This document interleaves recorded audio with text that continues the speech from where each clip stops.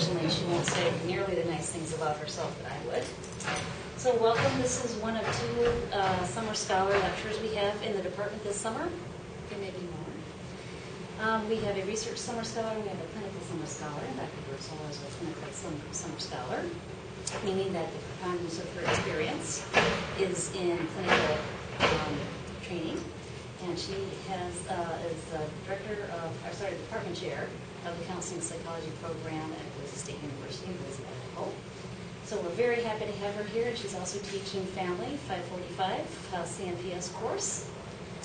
Also, just to let you know a little bit about her background, she got a PhD from Oregon State.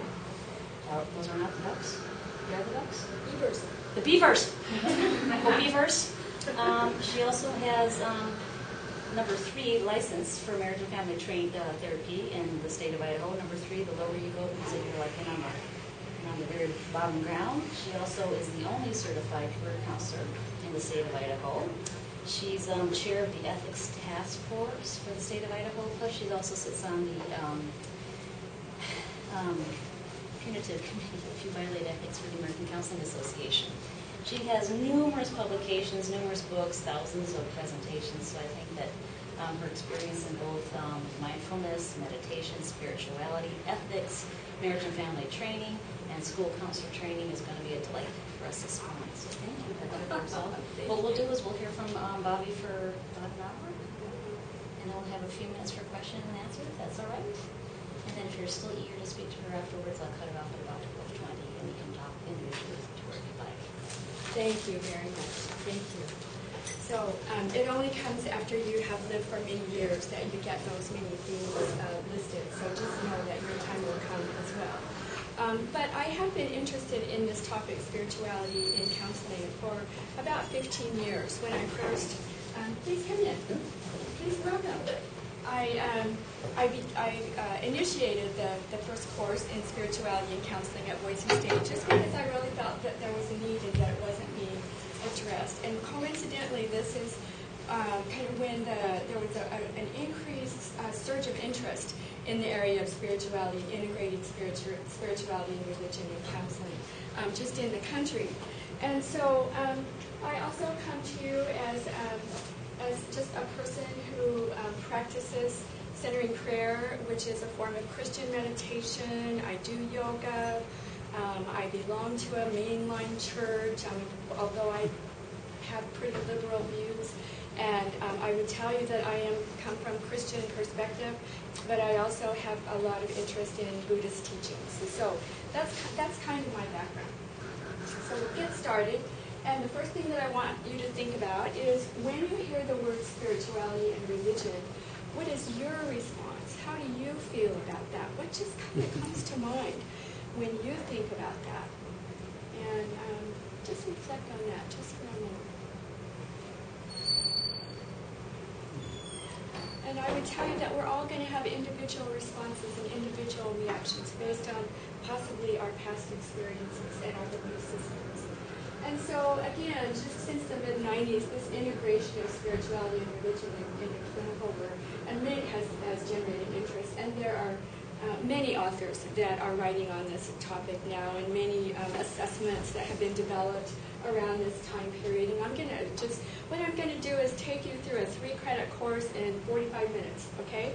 So this is like an overview of what you might learn were you to take a spirituality and counseling course. But we'll try to give some case examples for you to consider as well. So I want you to think about just for a minute, why do clients come for counseling? I just kind of threw up a list, and I thought of several more. So think about this. They come for grief and loss. Maybe they've experienced a chronic illness or are dying, perhaps. They've had trauma or abuse, relationship issues, however they might manifest themselves. Some crises that was unforeseen or tragedy that was unavoidable has occurred. What else would you add to this list? Anxiety and depression came up immediately for me this morning. It's like, oh, I left that off. What else? Can you think of others? Career, change questions, figuring out your calling, your vocation, right? Career development issues. What else? I thought we'd just kind of have a back and forth. We would talk a little bit. So put your thinking cap on here. Okay? Yes? Impending retirement? Sure. Yeah. Life transitions. How about family developmental transitions?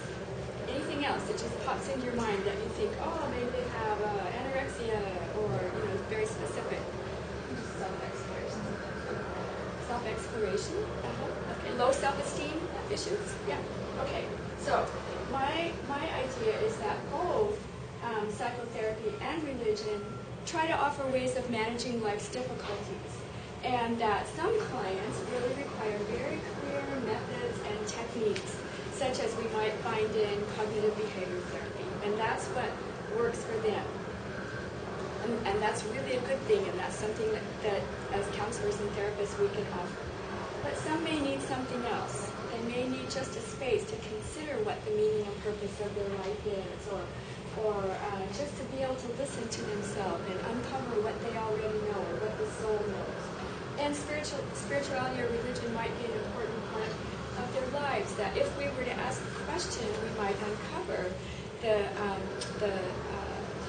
that belief system and how that operates in their lives, how that helps them function in their lives. And so these are kind of some of the universal questions that spirituality, religion, and transpersonal psychology attempt to answer. So you might just think about that. Have you ever found yourself asking these questions? Why am I here? Where is true meaning? Or what's the meaning and purpose of life? Why am I suffering? Why is there suffering at the end of life? Where is there hope? What gives me strength? And I would invite you at this moment just now to think for yourself of a time in your past that maybe you had to be concerned with one of the issues that I just had when I said, well, here are the reasons clients come to counseling. Think of a time in your life that maybe you were questioning, there was a transition that happened, maybe an unavoidable crisis occurred in your family, and think about that time.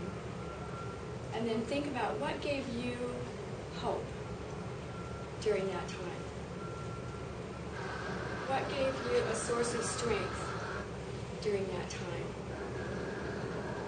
And we're going to try to consider those questions in terms of these areas. So we need to kind of start out, and I love definitions. I always carry a dictionary around with me. I'm kind of a nerd that way.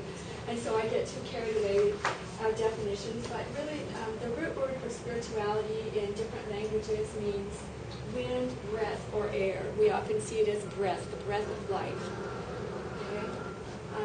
Spirituality can be defined as a sense of energy, essence, vitality, awareness, or consciousness. Sometimes we talk about the transformation of consciousness. And it may include one's values, beliefs, mission, awareness, subjective experience, and sense of purpose. So here again you see the awareness, sense of purpose. Two more definitions, or one more. Spirituality strives for inspiration, reverence, awe, meaning, and purpose. Tries to be in harmony with the universe and strives for answers about the infinite.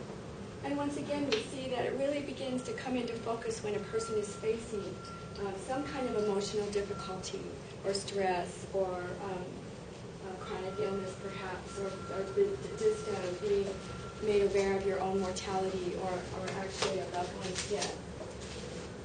So this is kind of my big overarching definition. Spirituality is embracing, celebrating, and voicing all the connections with the ultimate, mystery, the divine, within me and beyond me, in experiences that give me meaning, purpose, direction, and values for my daily journey. Spirituality exists in our connection to other humans, our environment, and the unfolding universe beyond, and the transcendent. So we can kind of see it, kind of a big, broad concept, right? Okay. And actually classes have a very difficult time defining what this is. They could spend a whole semester trying to define what spirituality is. But religion is a little more, we can kind of narrow it down a little bit more. So we can say that we know that religion comes from a root word that means to tie or hold together. so it's a little bit more formalized practices instead of formalized beliefs and practices of a religious institution. So it's organized. It's an organized institution, which has doctrine, rituals, programs, community organization. And often these beliefs and practices are expressed in ways that are denominational, so that you think about all the different types of churches, for example, or types of religions, for example. Cognitive, behavioral, rituals, they have certain rituals that they follow in their practices, and they're public. They're kind of done in community. And one can be spiritual without being religious, okay? And many of my students say, well, I don't really have a formal church that I attend, or I don't espouse or affiliate with a formal religion. But I see myself as a spiritual person. I see myself as concerned with the meaning of life, or being connected with others, or knowing that there's something beyond what I can see in front of me. And then some people can be religious without being spiritual. So, for example, I have so you might think of somebody that belongs to a church, but mainly just for the social aspect. They like that feeling of connection, the feeling of belonging, the community. They do the practices, but they don't really think about in terms of, you know, what all this means, or what the faith beliefs are. And some people can be both. Some people can be non-religious, period, and non-spiritual, period. So non-believers or atheists. So there's just all different categories. One of my students considers himself a Jewish atheist. So he is an atheist, but his heritage is Judaism. He does go to synagogue once in a while. He takes his nephew once in a while. He contributes money to the church. And so he has this religious connection, but he has no faith or belief in God whatsoever. His parents were killed in the Holocaust. So, you know, there can be overlap with these. So it's really important to clarify how these might be related to yourself as a counselor, your perspective, and then to try to help your clients identify how are these concepts important for your clients. How do they make sense of them? There's kind of a new area. Anybody know much about transpersonal psychology? I'm just going to go over it real briefly. I don't know a lot about it, but I'm interested in it. So it really kind of looks at integrating physical, emotional, and spiritual. We always talk about mind, body, spirit stuff, right? And the expansion of consciousness. And see, these are some of the tenets that they look at, or some of the concepts that people have said that they have experienced, past life experiences, or out-of-body experiences. Or I just went to a conference for counselor educators, and one of the sessions was on near-death experiences, where the woman had been studying Jan Hill from University of North Texas near-death experiences for over 30 years, and it was fascinating to hear video clips of people chronicling their near-death experience. So it's an approach to healing and growth that looks at multiple levels. So they talk about the pre-personal is experiences you had in the womb before you were even born, and then what happens personally inside you, and then what happens beyond in the unseen world. And it looks at unfolding awareness is important. And then awakening. They talk about awakening or transformation of consciousness. And facilitates this process of transformation by really invoking intuition and deeper awareness through such techniques as body work. A lot of the somatic therapies seem to be the current trend, a current evolution that we're seeing in psychotherapy, meditation, imagery and dream work, and altered states of consciousness with using breath work, for example. So this is kind of like a state-of-the-art evolution that we're beginning to see. And so what we know is that there really has been a neglect of religion and spirituality in clinical practice. So where did that come from anyway? There's kind of this connection between religion and spirituality, and also this estrangement. It wasn't uncommon in the 16th century for the churches to actually take care of the mentally ill. And so there was a very close connection. They considered themselves taking care of souls. And then the term psychology and the field of psychology sort of emerged as a study of the human mind and soul or spirit And in fact, psyche actually means the soul or mind of a person. So the root word of psychology means the soul or mind of a person.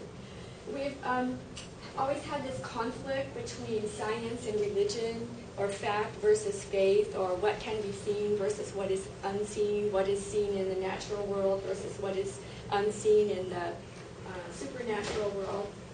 And then all of you have studied Freud forever now, and so you know that he really identified patients that had a belief in any kind of religion or spirituality as pathological. He thought it just encouraged repression. So, and of course he was the founding father of psychology, unless you consider William James. But so he had a huge impact. One of the reasons that these fields split apart. And then for years it was considered that really this was an area that was just domains of the clergy. Like we refer those issues to clergy because there was a real sense in the early 20th century that experts would be the ones that you needed to consult, and clergy were considered experts in religion and spirituality. And then really until recently, there's been a lack of training. Counselors have not had much training. In fact, in the U.S. in 1994, KCREP accredited programs, which KCREP is kind of the gold standard of accreditation in the U.S. for counselor ed programs. Only 25% of programs addressed these issues in their curriculum. It has raised up to 52% to 2005. And then, another reason that there's lack of training is because counselors are really fearful about this. So counselor educators, therefore, are very fearful about introducing this topic. And we also have, we also have unresolved issues in our life, and we may have unresolved religious and spiritual issues. And so we're more likely to avoid them. And in fact, over 29% of counselors believe that really only 29% believe that you should address these issues in therapy.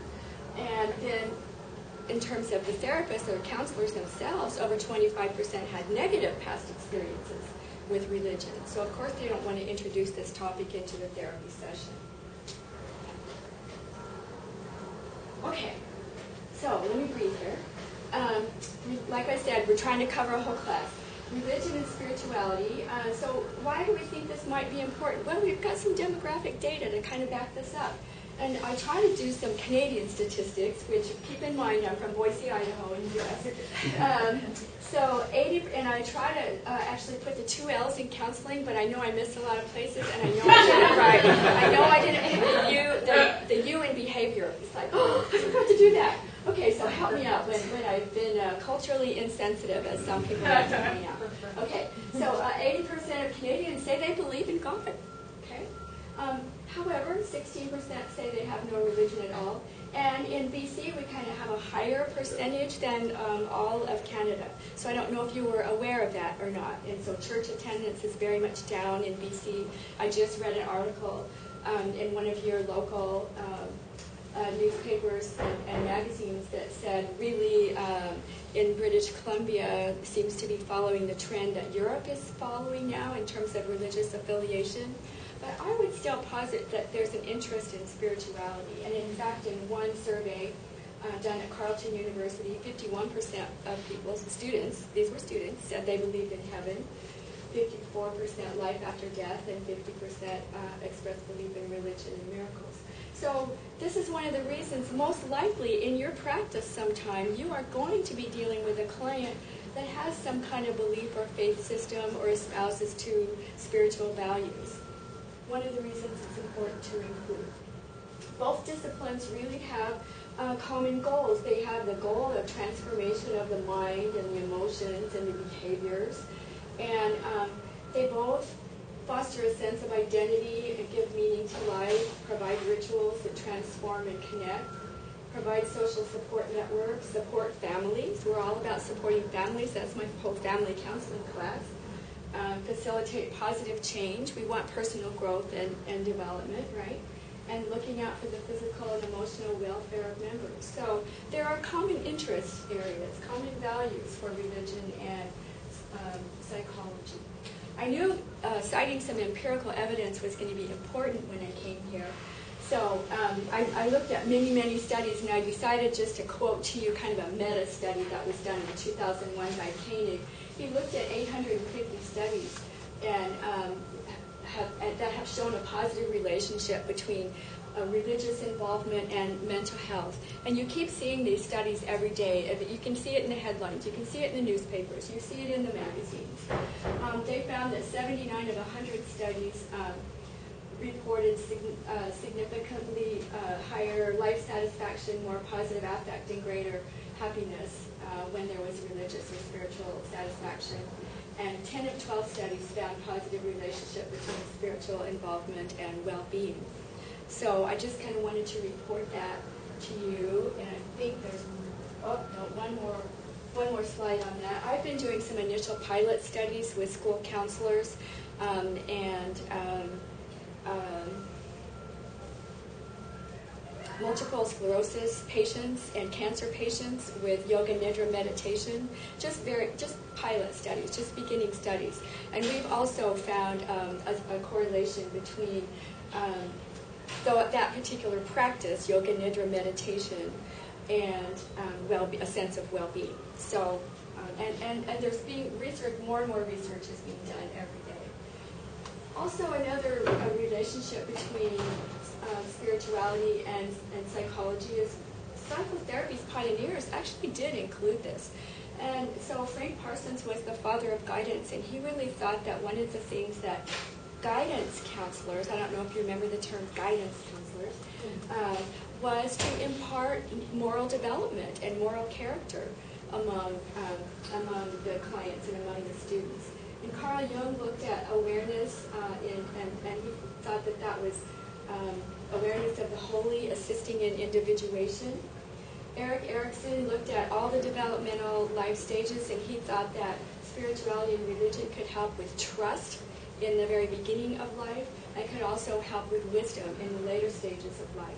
And then you all know Abraham Maslow and his hierarchy of needs, and when he looked at the peak experiences, after he actually had already developed his model, he added a spiritual component to that as part of the peak experiences.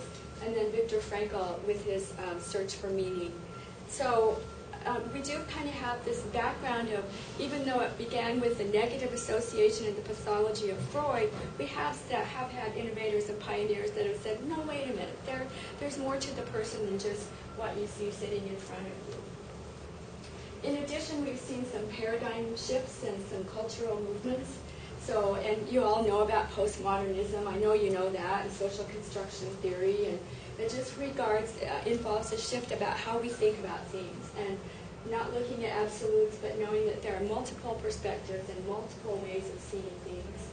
And the implication that this has for us is that our clients' religious or spiritual beliefs can be considered human constructions, and so it's important for us to enter into our clients' subjective realm and to try to work within whatever perspective they are bringing to us. And then we've got some more cultural shifts. We've got kind of alternative medicine is a big theme, right?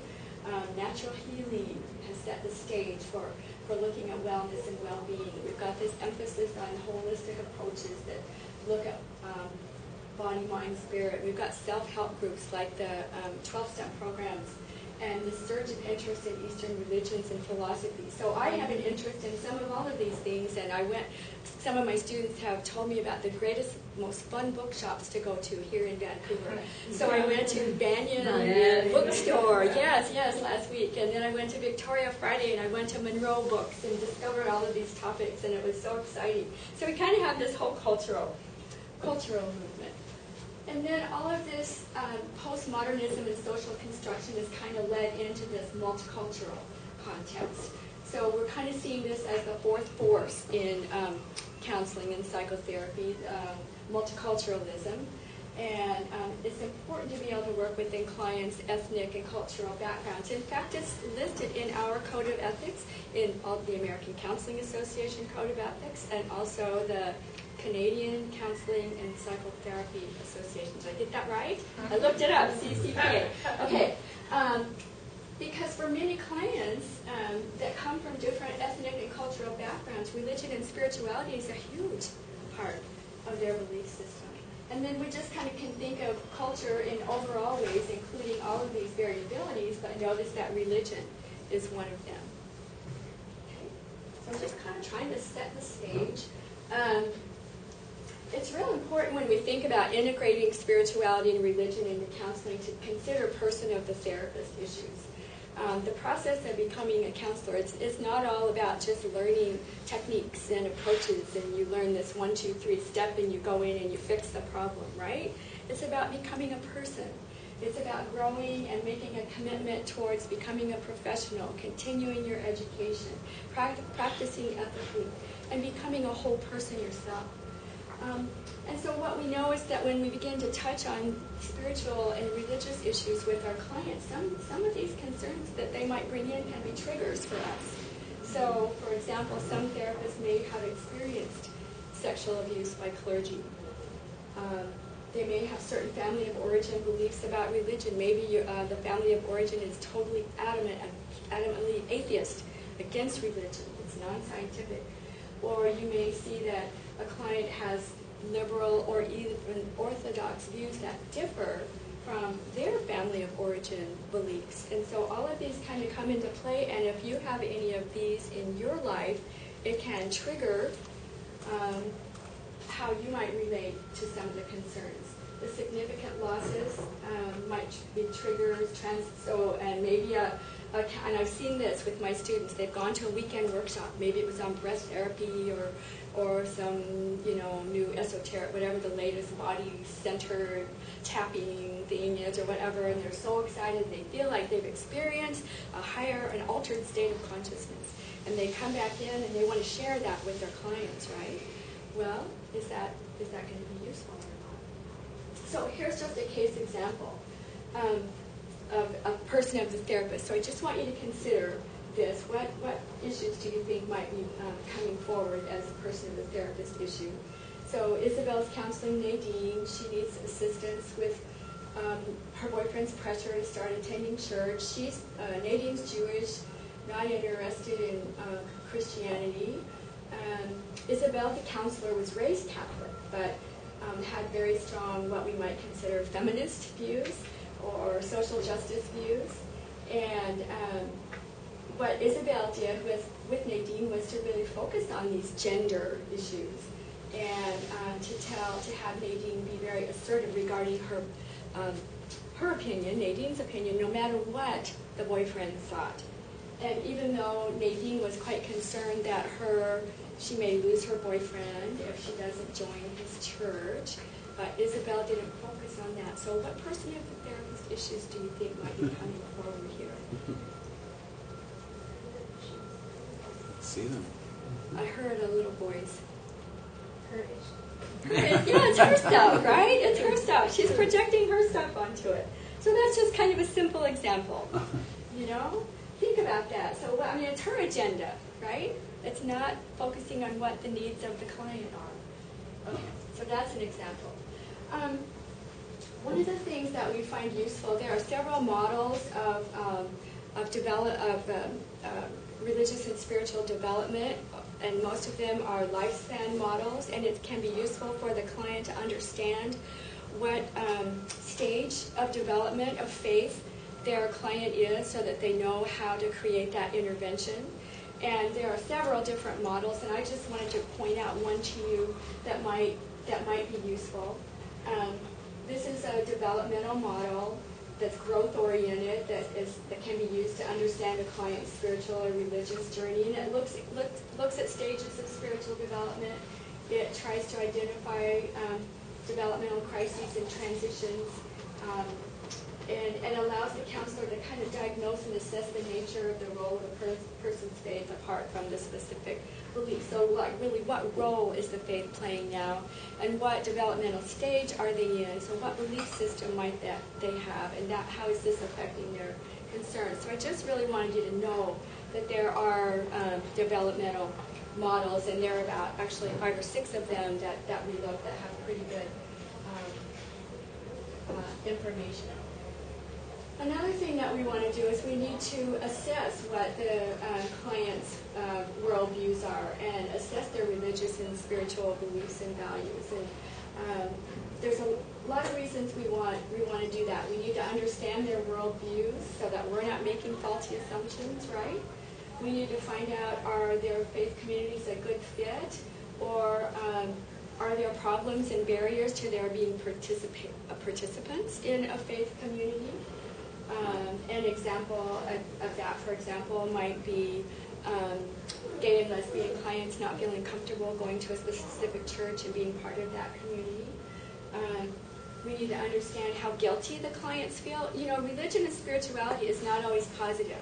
It has also been extremely harmful in people's lives, and people often come to counseling just because of that, and perhaps even because of the guilt that they may feel. And so we need to assess kind of what they know, what their beliefs and values are when they try to adhere to a particular religious belief system. Do they really understand what is that about, or how are they interpreting things? And we always want to facilitate exploration, of course. And so we're going to look at all of these things, the beliefs, values, spiritual practices. So how can those enable clients to be proactive in owning, or do they need to change or make some new decisions or take charge of their life in a new way? So we need to assess that. We're going to try to diagnose if there's a particular concern. Again, we want to look at religion and spirituality as resources. We need to assess the degree of health or pathology, and that's kind of a big one. We need to know, is religion and spirituality a problem for them? And then we need to diagnose and assess to determine appropriate intervention. So they're all kind of assessments. They're just intake forms where we kind of ask. I know, for example, I just changed doctors recently, and for the first time ever, on the form it said, what is your religion, or what is your religious affiliation? It's like, nobody's ever asked me that before. That might be useful sometime in my treatment, right? So we can just ask, what was the family of origins? What's the current religion or religious affiliation? How much do they participate? Are they satisfied? Are they aware of any resources that can be used to help overcome? So you can actually ask these questions on intake forms. And I have seen Richards and Bergen, Spiritual Strategist book, has excellent examples of therapist intake forms that you can ask in a private clinical practice. You can also just ask them. You can talk about it, right? So you can say, think back to the question I asked you initially, what is your source of strength and hope? You can just say, are there any religious or spiritual practices that are important to you? Okay. What role does religion or spirituality play in your life? Oftentimes, depending on what you might see on the actual intake form, that can be a gauge to what questions you might want to ask in the interview. And so, you can kind of expand whatever you see on the intake form. So, how can you draw on your spiritual or religious practices to help? And then just to me, one of the ultimate questions, what gives you meaning and purpose in life? And a lot of times clients are just coming for that very thing. They don't know. Right? So we can talk about it. We can process it. But we can have them do a spiritual genogram. I just had my class do a family of origin genogram. But this is just, this has been developed as a tool in Bohemian family therapy, and now we can transfer it to spirituality and counseling, where you just map out kind of a family tree, what the demographic information has been from your family, from your nuclear family to your grandparents to your great-grandparents. And so what have been the family dynamics, and what have been the transmission of family patterns and belief systems, and how does that continue to affect your current beliefs and practices? So then looking at yourself in terms of spiritual family dynamics or religious family dynamics. So that's one tool that can be used, that can be quite useful. And then we've got a lot of paper and pencil instruments. So I actually have, after the talk is over, I actually have 3 of these on the table here if you want to take a look. I have the spiritual assessment inventory, and this is good for looking from a Judeo-Christian perspective. The In Spirit has just stimulates discussion, really. And just how close do you feel to God is one question on it. Another question is, how often have you felt as though you were very close to a powerful spiritual force that seemed to, that should be lift you outside yourself? Okay, so it asks questions like that. And again, I have copies of it here. And then spiritual well-being scale has been around for, and is quite well known. Should say religious well-being. Okay, life doesn't have much meaning is a question on it. Or my relationships with God, my relationship with God helps me to not feel lonely. Just some examples that you can, if you want to go to the formalized route of using a paper and pencil instrument. And then spiritual health inventory examples are, I have a sense of internal support or strength in dealing with illness. I experience a sense of awe when I consider life and the universe. And then there's more. There's even some for addictions work that you can use to assess the role of spirituality and religion in their life. And we're finding more and more of these are coming out all the time. So I did want you to know that there actually are some instruments that can be useful. So we kind of need to think about in terms of harmful or pathological. So how does the belief system affect the client's functioning? So for example, if a client believes in reincarnation and becomes a strict vegetarian, that's not such a big deal, right? There's really no harm in that. However, think of the second example. A client believes she's going to spend eternity in hell because of her sins. So maybe some neurotic thinking, maybe some cognitive restructuring might be necessary. It's pretty easy when we can look at readily diagnosable causes, right? For example, a psychotic client thinks that he or she's the Buddha or the Virgin Mary. You know, that's pretty, we can figure that out. But what if it's not so clear? What if the manifestations and how it affects a client's life, it's not quite that clear? So Kleinbell came up with 14 criteria. And I'm not going to read them all, but I just want to give you a sample. He said, so what we want to think about is, do the religious or spiritual beliefs, attitudes, and practices, for example, give people meaning and hope in the face of tragedies, provide for a renewal of sense of trust and belonging in the universe. I'm just going to have you kind of look at these to know that there are 14 of them. Foster self-esteem, provide trust and hope in the face of loss, move from guilt. I'm not sure if I have another slide on them or not. Okay, so here's an example of how we might use assessment of spiritual and religious values or concerns, beliefs. So Diana began practicing Buddhism in college. She took this very seriously. She came to counseling just to work on family issues, anger at her father, right? And the counselor, Martin, found that she had religious beliefs and practices, and he found this not only through the intake form, but the clinical interview, okay?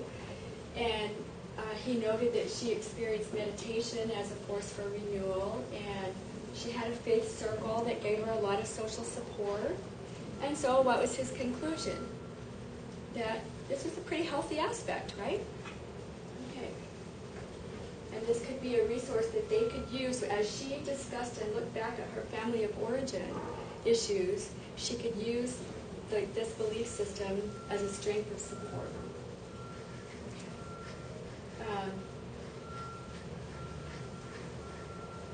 Then I wanted to just briefly touch on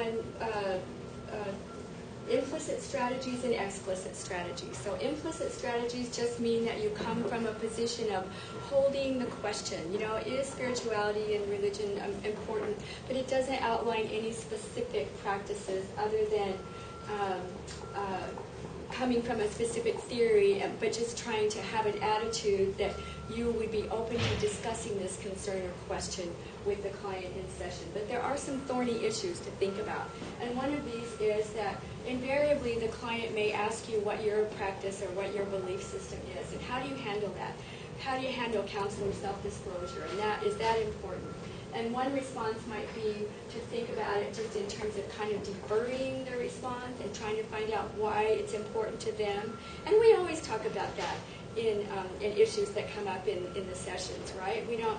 But if we are clearly and directly asked, so are you a Christian, and you've already tried this response, it is totally appropriate to say yes, because we really are not, we do have values, right? We are value laden, and can you really come to a session without your values? It's important to really consider working with clients' religious or spiritual authorities, in fact, to make referrals for you to consult for information regarding specific religious or spiritual issues. So maybe that you kind of want to have a notebook of referrals or contacts that you could consult your local rabbi for the beliefs regarding this client, or your local Catholic priest. In the Black church, that's a huge piece of clients' spirituality, so actually including them in the counseling sessions, the preachers, might be quite useful. We definitely know there's some harmful beliefs and practices, right, that we have to take direct action. So if a client comes and says they hear God telling them to commit murder, what are we going to do? Yeah? What are we going to do, everybody? We're going to report that, right? Yeah, it's important. Take action. Okay. And so if clients consider that, sexual abuse of children might be a spiritual practice, and they tell us that, what are we concerned with here? What's the overriding concept? Everybody knows. Imminent danger, right? And so we must report. We have a duty to report. So think about that. So here's an example of looking at how you might be able to bring this together. So Leah was a 42-year-old, came to counseling. She was Jewish. She was being sexually harassed. She was worried she'd lose her job if she reported it, of course. She was very shy and withdrawn. In the session, they learned she was Jewish, and that was the basis for her whole community. And so I think that the counselor was really smart. Amy probably was not Jewish, but she probably consulted a rabbi who said, we have a rich prophetic tradition here. We talk about prophets. And so Amy was able to use this to say, hey, they got up and they spoke up about social injustice. Think of yourself as a prophet. And when she could put herself in that mindset with some cognitive restructuring, right, okay, then she could challenge and report that assessment. So this is one way that this could be very useful in the session. And then we've got our explicit strategies, which are, pretty self-evident. Prayer. Many of your clients will practice prayer. It's not uncommon for therapists who have religious beliefs to pray for their clients. However, praying in session is quite controversial, and I would discourage it. If the client wants to pray, say, I would be happy to follow you as you lead us in prayer, if they want to do that. But it's very controversial, and I don't think it's a good practice. I've never done it myself. So, prescribing or helping them learn contemplative methods or meditation. Experiential focusing is a new technique that's being used it started with Gendler, and Elsie Hinterkopf is the one that has been using it in the counseling area. But just to use it as an inquiry, if you're having pain in a part of your body, to get in a relaxed state and just feel that feeling in the body and ask a question. So why are you here? What are you trying to teach me? That's experiential focusing. And Cashwell and Young have been doing a lot of research in that area. So, and then some of these others are just quite self-evident. Seeking spiritual direction. I have a friend, Nancy, who has seen a psychologist for years, consulting her problems. She's a retired widowed woman who was a counselor, by the way, career counselor. And she just felt like that in her counseling sessions, it was great as far as it went, but it never included the spiritual realm of her life. She happens to be very active in the Catholic Church, a Benedictine oblate, and she felt like she was missing it. So she sought a spiritual director. She found a spiritual director. So that's just one example. The idea of surrender often uses guided imagery to help a person understand that maybe there really are things you can't control in your life and to try to let them go. And then 12-step programs are of course, huge. But there really are some contraindications. We don't always want to use spiritual intervention. So if the client isn't interested in using that, or if it's not relevant to the problem, or if the client is psychotic or delusional. And I really want to underscore this: publicly funded schools or agencies, secular schools or agencies. I really discourage, I train school counselors in our master's program, and I really discourage them from bringing this in as a topic unless the student brings it up. And if the student brings it up and wants to explore that, I get informed consent from the parent to be able to do this. So I just really want you to think about that. There are really, so where are we going to use some of these spiritual interventions? Most likely in private practice settings and clinics. Okay? Residential treatment centers, again, depending upon the funding. And we know that spiritual interventions are less effective, and this is just true for counseling. I mean, it's good sense. We know that. If there's not a strong bond or a strong therapeutic alliance, it's not going to be as effective. If the counselor and client really have different or divergent religious or spiritual values, most clients will tell you that they're more comfortable working with a counselor that has a religion similar to theirs or a spiritual belief similar to theirs. And then a counselor who's not sensitive to multicultural, religious, and spiritual diversity. And again, keeping in mind that working with diversity is extremely, it's a responsibility that we have, and this is just another way to add to that sensitivity. And there really are some ethical considerations. As I mentioned, ethical codes all talk about these. They all talk about the welfare of the client, what's in the best interest of the client.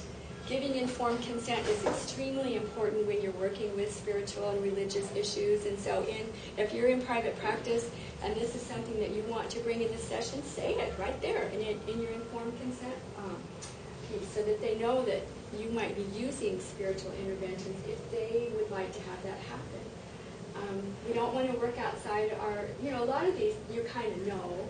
It's important not to impose our values.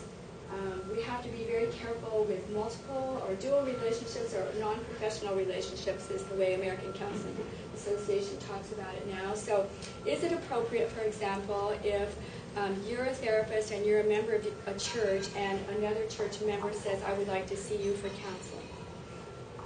So we have to think about that. And how might it be appropriate or how would it not be appropriate? Or what if your clergy member comes to you and says, I know you have a private practice, and I've got this member in our church who has come to me, and I'm just certain that you can help with this. So would there be any ethical issues around that? So kind of important to think about. It could be, if it was clarified, and we're all going to run into multiple relationships, especially in rural areas. You're just not going to get away from it. So how do you manage it, to me, is the key. Again, we talk about work setting boundaries and public funds.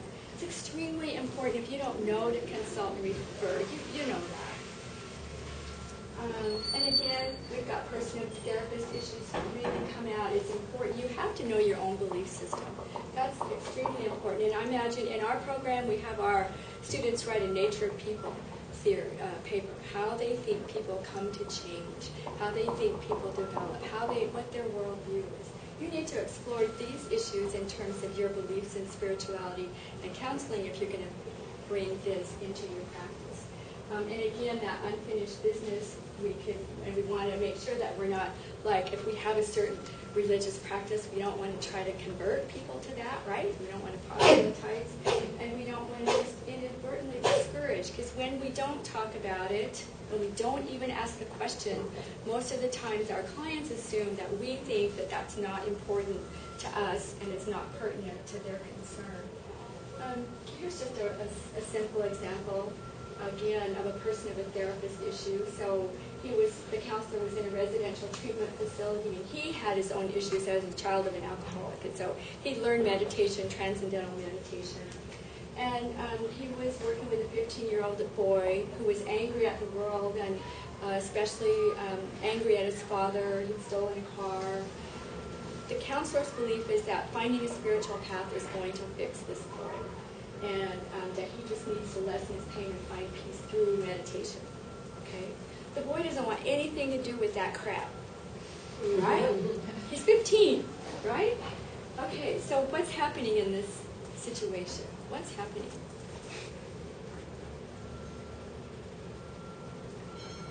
The counselor's trying to relive his own life through this client, right? So is that in the best interest of the client? Is that the welfare of the client? Okay? Or is that a person or therapist issue that the counselor needs to come to terms with these issues? Okay, so I just wanted to give you kind of... So, look at the time. Okay, so in summary of a whole 3-credit class, really, the therapist's attitude toward a client's spiritual or belief system can have a significant impact on the counseling outcomes. And counselors' willingness to attend to faith can build rapport and lessen potential resistance with clients who are religious or have spiritual values. So that's kind of my summary, and just wanted to kind of go back to the beginning and have you think, so why should we integrate spirituality and religion into counseling? And I hope that I've given you enough reasons to think about it. And maybe I've even given your department a reason to think about, we should have a spirituality and counseling class. Maybe they'll consider that. Yeah, maybe they'll invite me back to teach that class, right? Yeah. And so these are some of the references that I use. I use Marcia Frame's book, Integrating Religion, Spirituality, and Counseling textbook. It's quite good. Just wanted you to know I really did research this. And then I always think about, for me, what religion and spirituality involve, the meaning and purpose of life. And I love this poem by Mary Oliver. Tell me, what else should I have done? Doesn't everything die at last and too soon? Tell me, what is it you plan to do with your one wild and precious life? Thank you very much for allowing me to spend this time with you.